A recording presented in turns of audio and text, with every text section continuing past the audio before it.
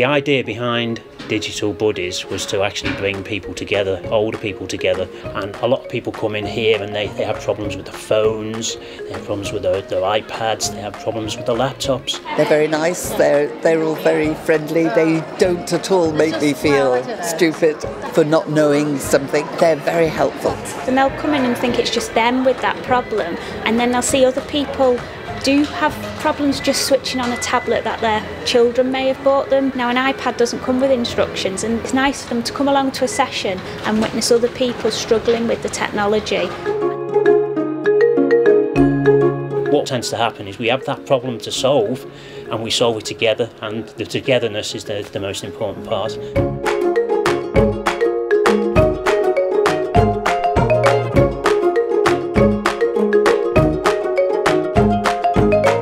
It does help to be in that friendly, slightly informal atmosphere. I think gives anybody that confidence to ask a question, to know more.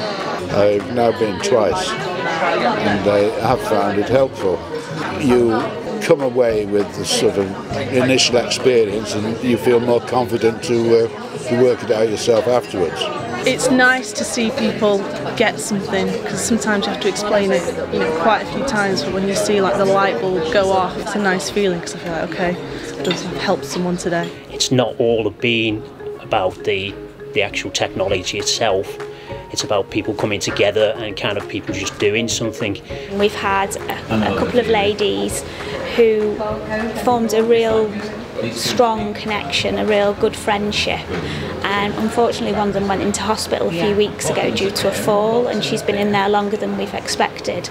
We've made a group video and she was able to watch that, and then she sent a video message back as well, which I think maybe before the project I'm not sure she would have had, so I think that's worked really well.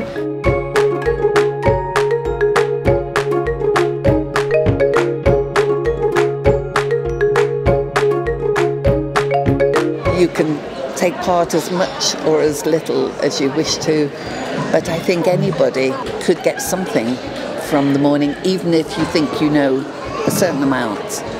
Certainly if you're a complete beginner, somebody will help you through. A lot of people said to me before we came up with the idea of using this as an intergenerational project, younger people and older people don't get on. I found that to the contrary, that they're so interested about what each other's lives are about, and I've been amazed at some of the relationships that are built up between people in their 80s and younger people in their 20s. But the most fantastic thing about it is people kind of walking out through that door and thinking, I've had a good day today here. I've learned something I never thought I'd ever learn that. It's been a fantastic project all round, really.